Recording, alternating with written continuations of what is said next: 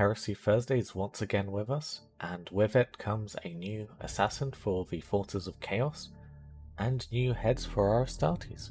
Oh, first thing you get is the Infernus Abomination. This is an absolutely beautiful, sinister, pure chaos looking model. It looks genuinely terrifying, and really well sculpted. I really like this model.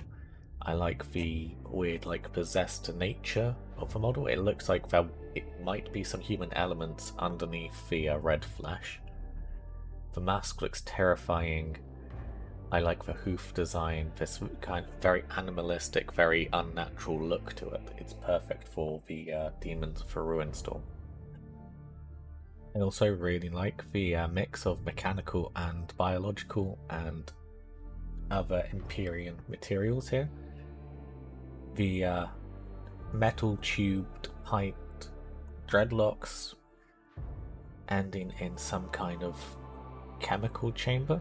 It's quite an interesting idea, the idea that they might not necessarily be too in control of themselves, so if anyone wants to add any combat stims to the being, they need to do it from a distance is quite interesting, and has some very cool implications. The idea that these tubes also run through the body to the ranged weapon fist monstrosity on its arm.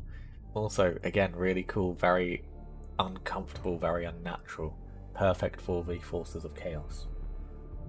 Whilst a weapon does not a good unit make, certainly helps, and the hammer blade stat line here is one that really screams out to me as someone who's very caught up with the obsession of hammers at the moment in Heresy for my Emperor's Children.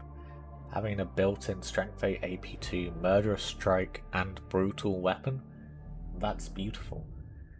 And then for dealing with Astartes, the Reach 2 Breaching 6 plus 2-handed Spine Lash, which is Strength 4, is also really good as well.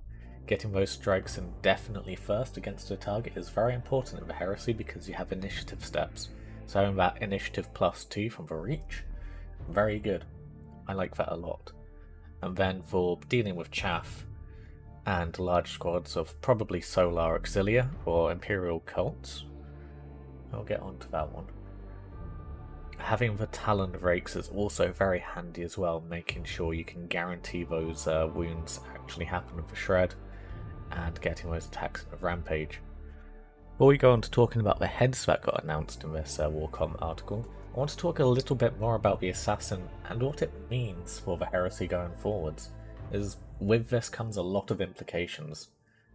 The first one, and one which I'm more excited about, is this is effectively Games Workshop announcing the next book in the series. We had the Assassins revealed and teased long before we got the Liber Imperium book, which featured them. And in Liber Imperium, we know that there is a faction coming to the game called Agents of the War Master. If this guy is not part of the Agents of the War Master, I don't know who is.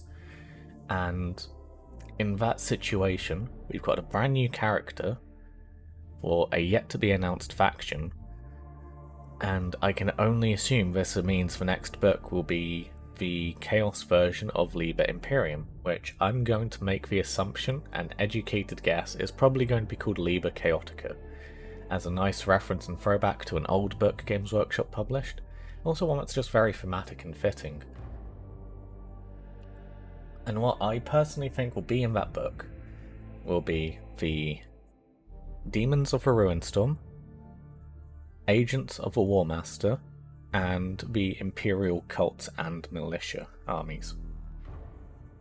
That's entirely speculation, but based off the Liber Imperium book, I reckon that's what we're going to see in that book.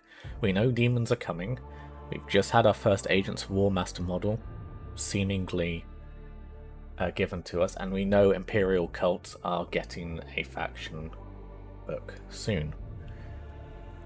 And all three of those tie up very nicely into the Liber Chaotica book, mirroring what we got with the Liber Imperium book. Right, now let's talk about the heads. I really like these. It's nice to have some bare head options which aren't the token ones in the base kits.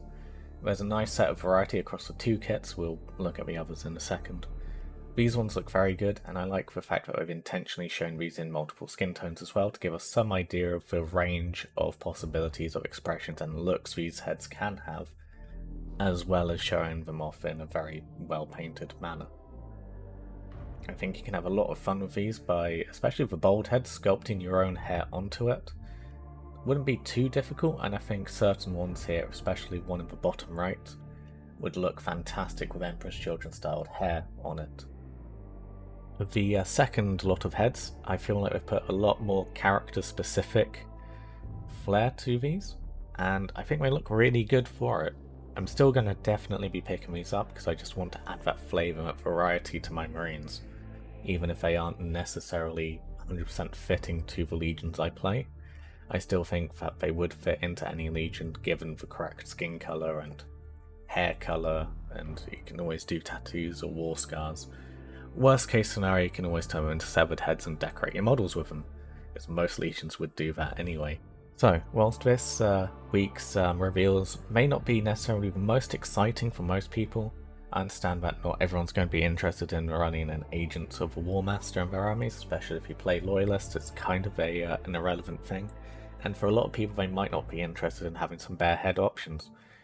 Honestly, this week has got me personally very excited for what's to come, as it gives us a glimpse of the future with the Agent of the War Master model, and it also shows us that they are basically done with the Space Marines for now in terms of upgrades for the models. So I can't really see much else for them to do in terms of Forge World upgrade kits. It now feels like a very complete and very well-rounded range of head and shoulder upgrades for the models. So going forward I can only see it being new stuff being added that we haven't already seen. So I think next week is going to be a lot of fun. If you have made it this far into the video, I hope you are as excited as I am about the future of the Horus Heresy, especially after last week's somewhat disappointing announcement. At least this gives us a glimpse into what is to come for the Horus Heresy and what releases we should expect. Thank you for watching this far. If you want to stay up to date with all the latest Horus Heresy news, consider hitting the like button and subscribing to my channel. For those who want to help me spread the beautiful words of the Dark Gods, consider supporting me on Ko-fi. With that all being said, thank you so much for watching, and I'll catch you in the next video.